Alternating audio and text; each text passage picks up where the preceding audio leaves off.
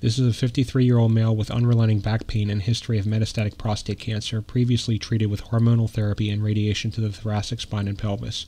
The sagittal T1 weighted image demonstrates extensive osseous metastatic disease to the lumbar spine, where the marrow signal was hypointense.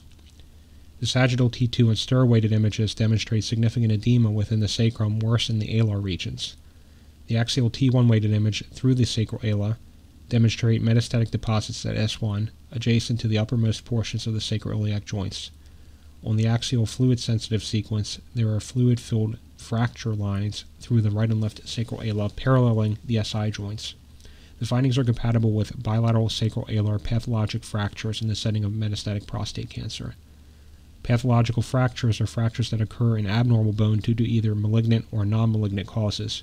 Pathological fractures are concerning because they are associated with significant morbidity due to decreased mobility, especially when the spine and pelvis are involved.